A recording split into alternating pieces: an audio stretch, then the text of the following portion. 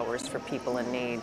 Updating you right now on that breaking news that we brought you last night at 10 o'clock. 5 people we've now learned have been hurt in a mass shooting in the Chatham neighborhood. They were standing outside near 79th and Cottage when someone opened fire. This happened just before 9 o'clock last night. All of the victims were taken to University of Chicago. One man was in critical condition. The others did not appear to have life-threatening injuries. The shooter ran off and has not been found.